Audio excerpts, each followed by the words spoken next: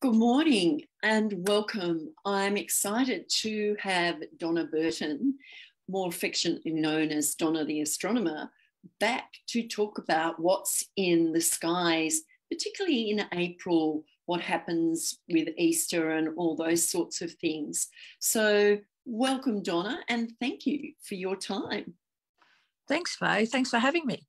There's a lot happening in April in the skies, particularly with Easter and all this sort of thing. Lots of other things as well. Please explain what happens with the moon and Easter and all those sorts of things in April. Okay, so you might wonder why last year Easter was in March.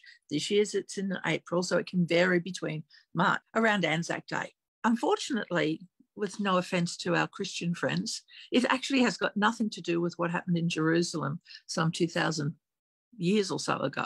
It's all got to do, and it's actually predetermined long before that. So Easter is actually the Sunday that's closest to the full moon after the March equinox. So the March equinox happened back in March, obviously. For us, it symbols autumn. Northern Hemisphere, of course, it's the beginning of spring, so that's how they see it.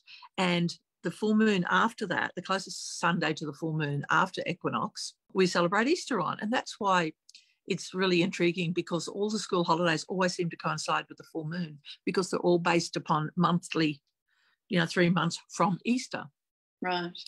Okay. And our school holidays are like kind of crazy, but everything around it revolves not so much about anything else. And this happens, the moon also has a lot to do with the Paschal moon being for Passover and Ramadan. And Ramadan, of course, is a new moon around the same time. But these are all determined by what the moon is doing for the three major world religions, rather than actually celebrating actual events in time and history. That's interesting. So you look to the sky just to get an understanding of it.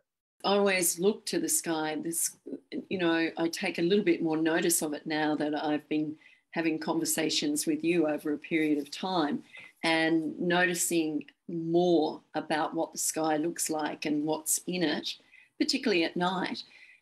Explain to us what actually happens in April that is it different to any other month of the year, or is it similar or the same?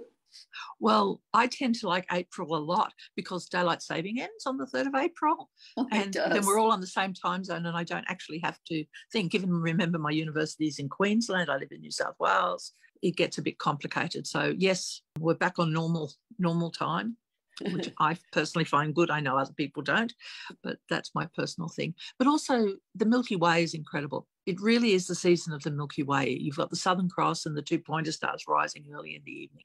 And as you follow them across the sky until the Scorpion comes up, which is where our galactic center is, you've got just this incredible view if you've got a dark sky sight to get. So we get past the bright lights of the moment. If you go outside at the moment after dark, say you go out around 9-10 o'clock local time, you can see the Southern Cross and the pointers in the southern sky, and you can see emu in the sky. So emu in the sky is really important, particularly across many of our Indigenous cultures. As this time of year, it's like a calendar.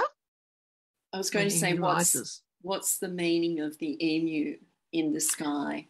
So if you can find, let's start by actually looking at what we're looking at. So if you can find the Southern Cross, yes, right, which most of us hopefully can do, even if we have to get a compass to help us find south. That'd be me. Yes, you can find the cross because it's the smaller, brighter of the there's actually 3 crosses in the sky in the general vicinity of the Milky Way and the Southern Cross. So you've got the Southern Cross is the lowest one, and right, it's the brightest one. But more importantly, it has its 2 little mates following it around called the pointer stars. Now, if we're up in Queensland or the Northern Territory, the Southern Cross represents a stingray. So these are some challenges for you, Faye, as well as our other listeners, to go out and see if they can find these stories in the sky.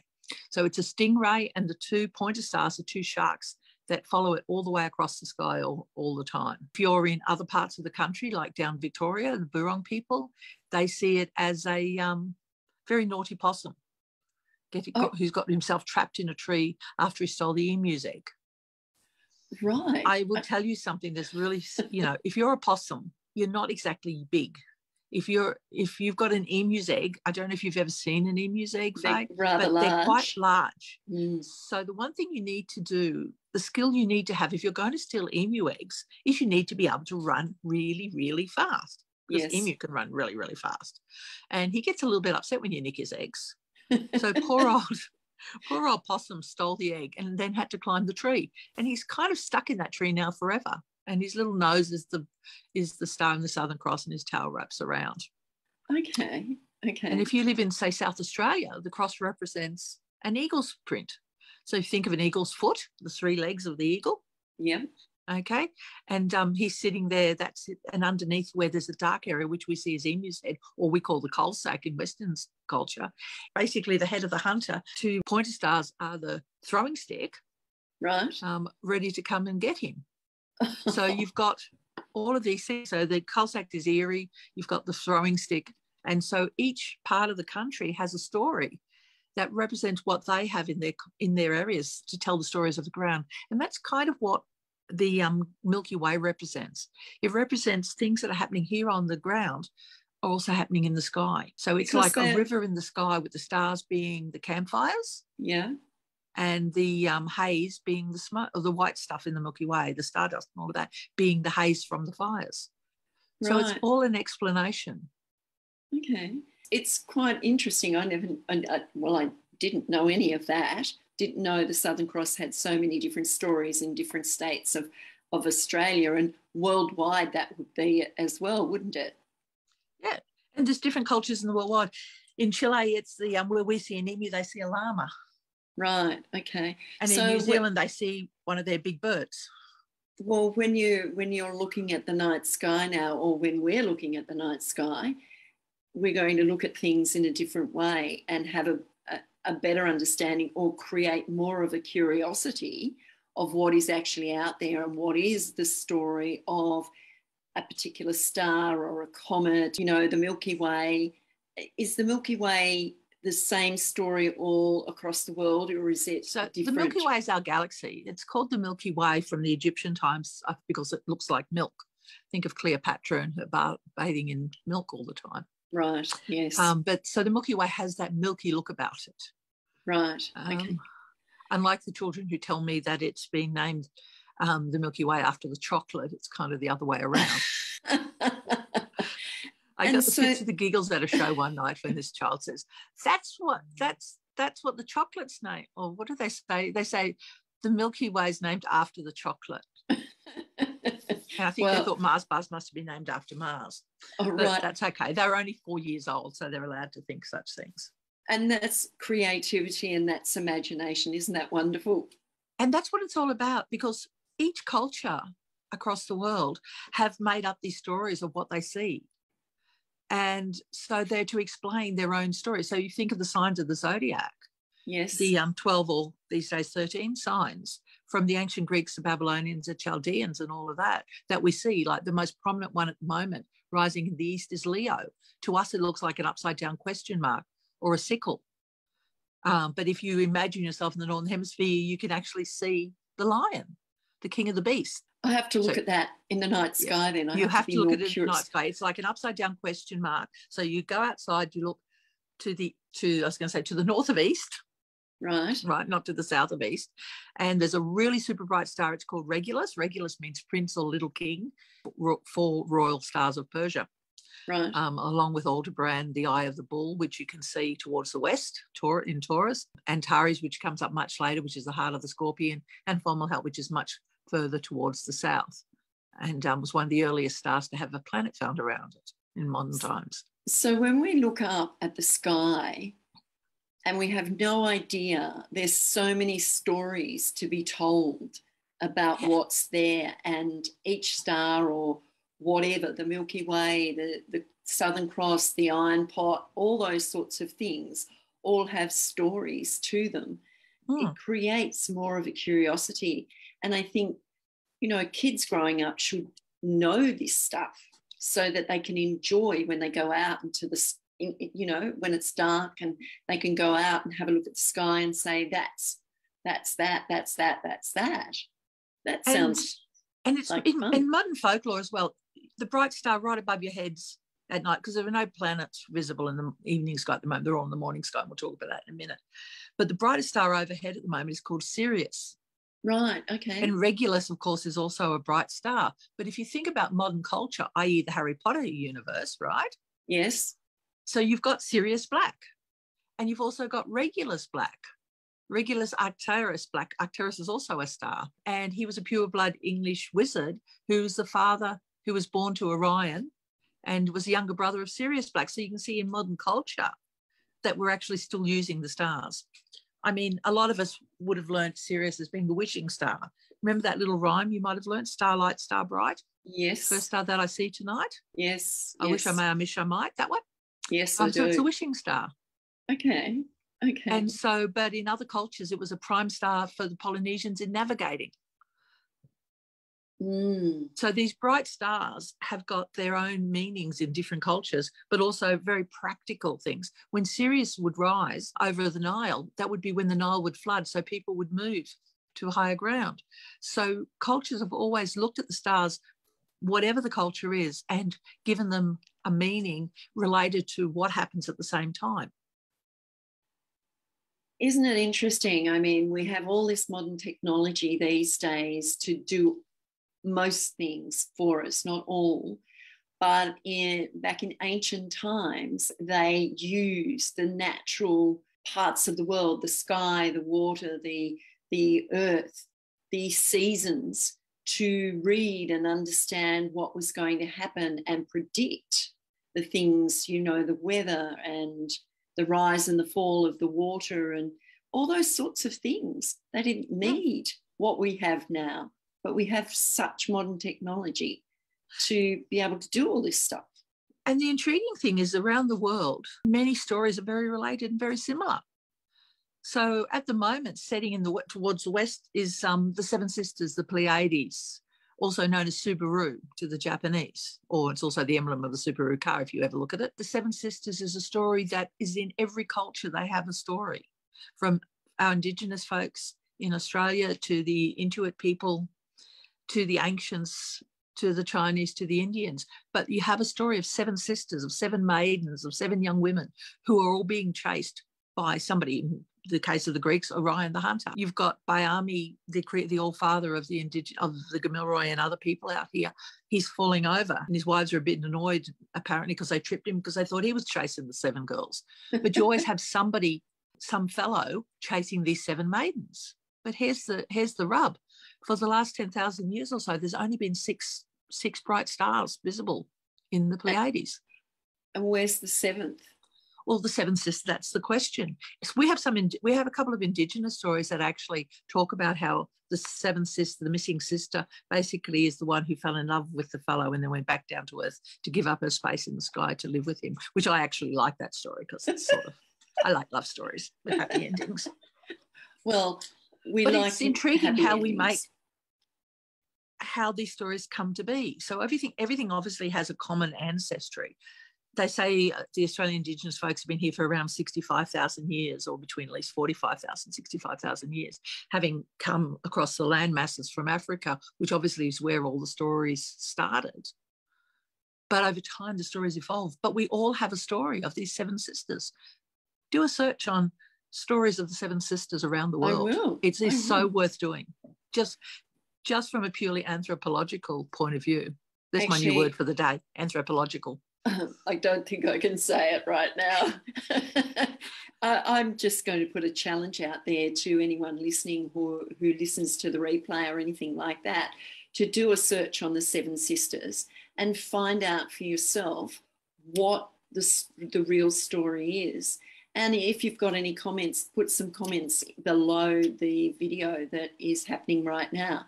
Curious to know what your thoughts are about the Seven Sisters in the sky.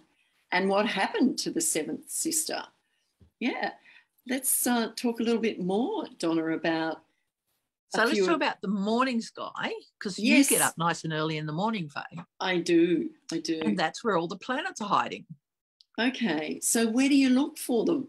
Because sometimes there's so much cloud around that you can't see anything. Particularly if you live here in Coonabarabran at the moment.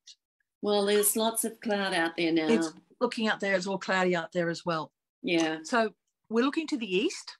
Yes. So basically the planets were known as wanderers. planetos. That's where the word planet comes from, the ancients. And they actually knew about Mercury, Venus, obviously Earth, because we live on it, which is the only one that's not named after a god, by the way. It's named after Terra, Earth, what we stand on, Mars, Jupiter, and Saturn. So they knew about these planets, and they knew about them because they moved. They were called wanderers. They appeared to move against the background stars, so they thought they were wandering stars.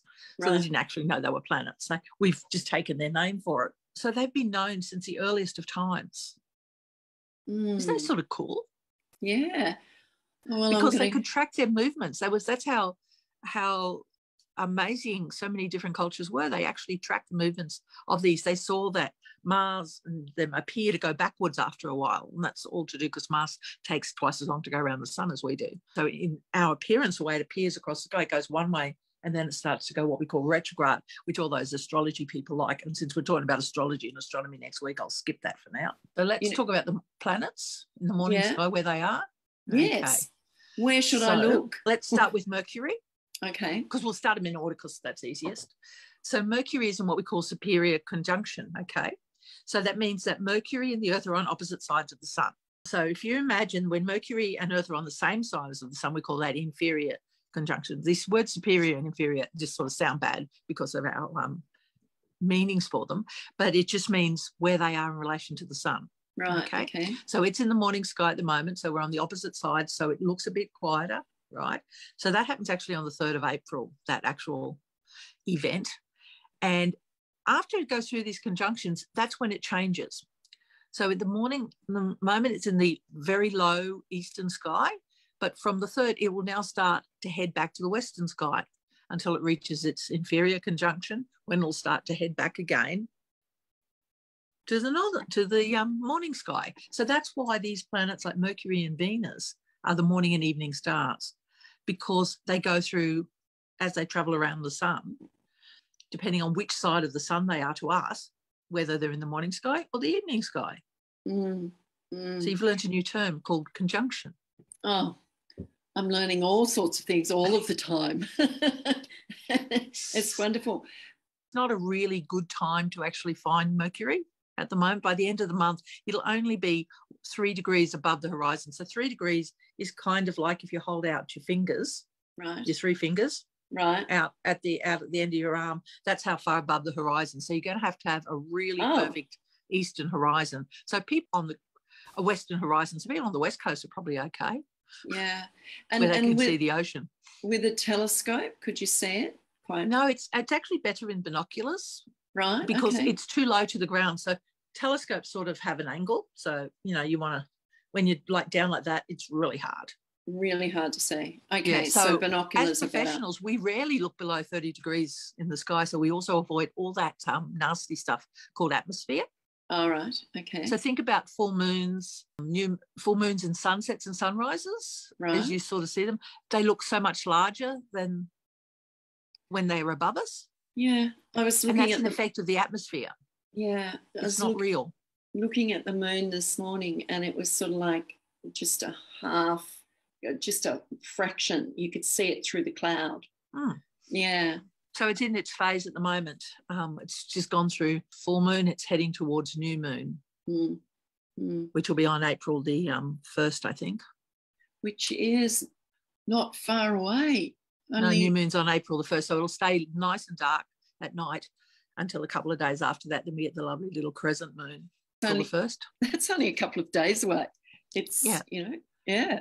So Mercury is going to be a bit hard to see when it switches back to being the evening star, and that's because it can never rise. Mercury and Venus can never rise very far in the sky. Like Jupiter can be overhead, Saturn can be overhead, same with the others, and Mars. But Mercury and Venus, because they're between us and the sun, can never get above a certain part of the sky, which is why Venus in particular is in many cultures is seen as being tethered, so that because it can't rise. So you have an imaginary line, which is normally the zodiacal light represents that. But it's to do with that. So Venus, of course, you cannot miss. Yes. Venus is so bright. It's in Capricorn at the moment in the morning sky, for those who are interested in such things. It's also there sharing Capricorn with Saturn and Mars. above it, moves into Aquarius later on in the month, and then it gets, which is actually quite handy because around the same time it moves into Aquarius, it's going to be quite close to Jupiter and Neptune. And this is a really good opportunity to, with a good pair of binoculars, to try and find the 8th planet. Oh, okay. I've got some binoculars. I'm going to start using. Okay. So follow my, my blog will be coming out. My blog on what's on the month will be coming out, and I'll have some finder charts in it. Oh, good. Excellent. So it'll be in my newsletter and my blog. So it'll make it a bit easier for you to find. Beautiful. So I think it's going to be pretty cool. It's on the morning of the 28th, right? Right. Now, this isn't much good for any of our mates looking over for Western Australia because it won't be any good. So about 5:10 a.m., right? That's when you're out. Yes. Right. You've got to find Venus, right? Oh. Now, you know how to find Venus. It's the brightest object in that part of the sky. Yeah. Okay. And, okay, see my little finger? Yes. My little finger represents half a degree. Right. Okay. Okay.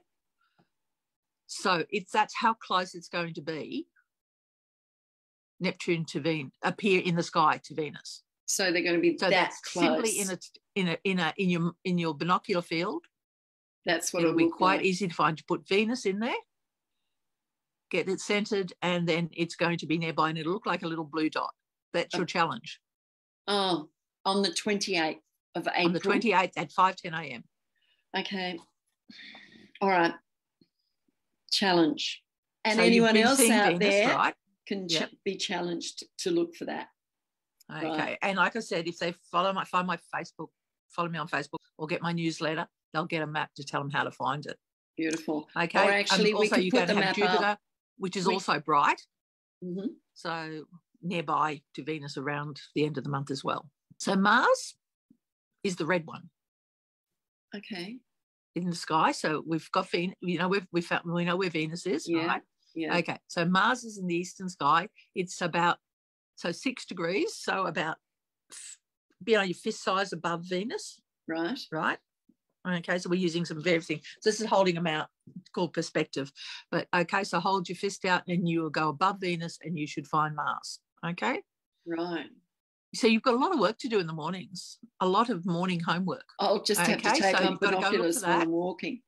Okay, so just stop. You look like a real, looking. Okay, I look like a nutcase. Yeah, that Netflix thing. Don't look up. Just ignore it. You've got to look up. Okay? Oh, you've got to look up. Yeah. Yeah, always look up. Mm. Okay, so you've got that there. The only so you find that, and then above that is a yellow, even further above Mars, is a yellowy star. And so these stars don't twinkle because they're not stars. Yeah. Because they're reflecting the sunlight. They're planets. Yeah. So you've got the yellow object above Mars, just about 3 fingers above Mars, is Saturn. Right. So Saturn's the highest one, then Mars, then Venus, and Jupiter. Okay.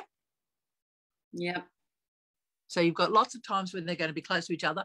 Again, on the 13th, you might be able to try and find, might be a bit easier to try and find Neptune because it's going to be close to Jupiter. So the planets are having a dance this month.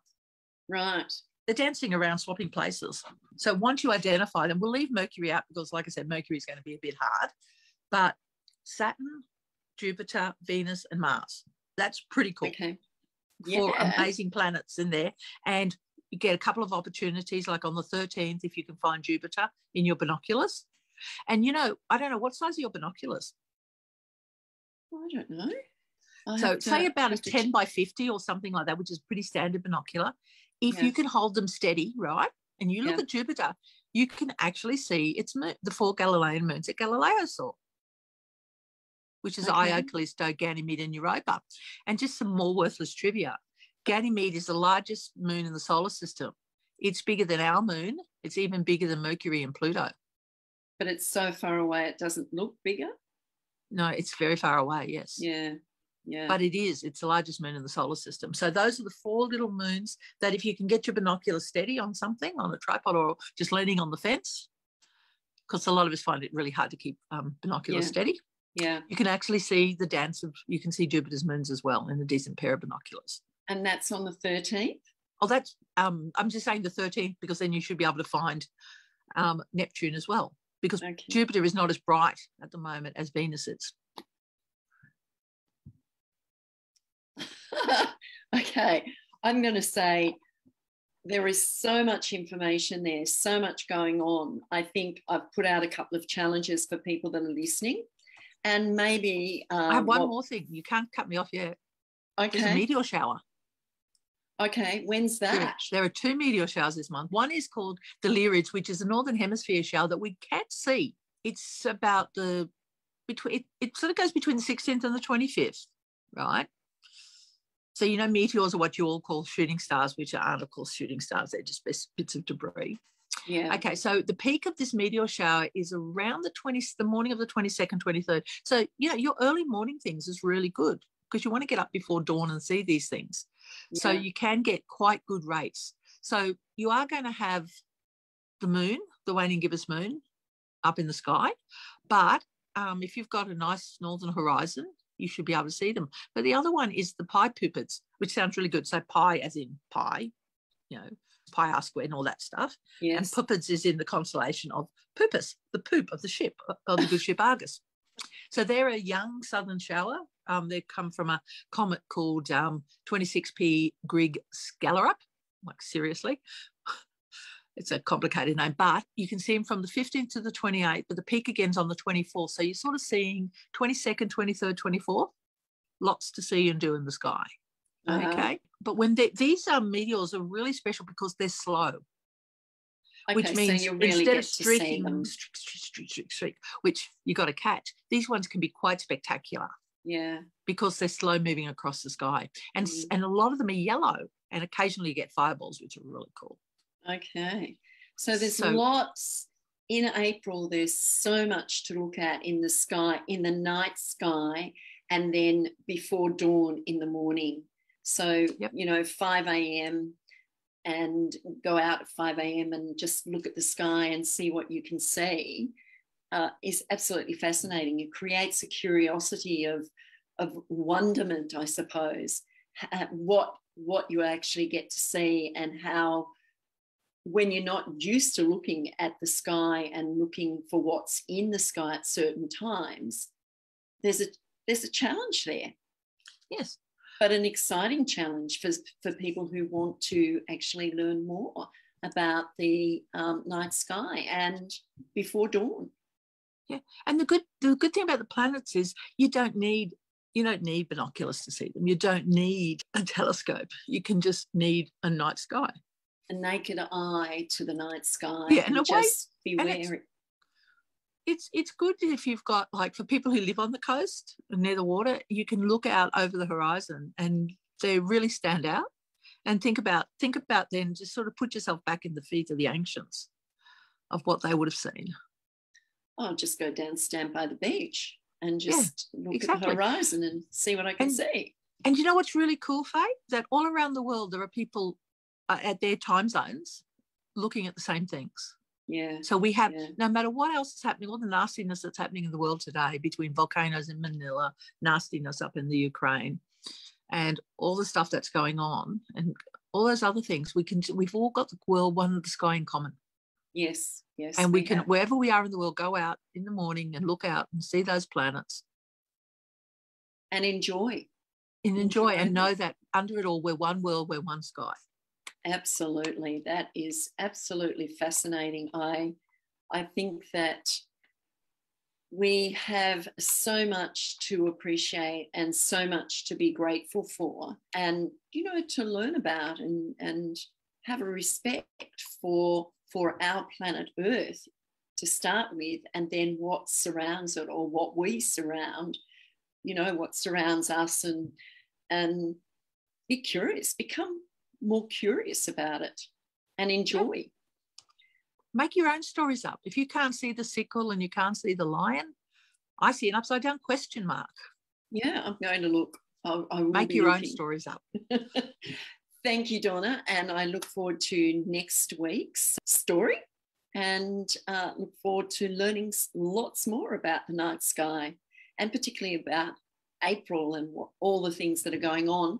And maybe we can put up the map so that people can actually see, if they're curious, see what it is that's going to be in the sky, particularly in April. I'll send you my newsletter and you can take it all out of there. Thank you so much. Not a problem. Thank you so much, Faye. Pleasure. Bye for now.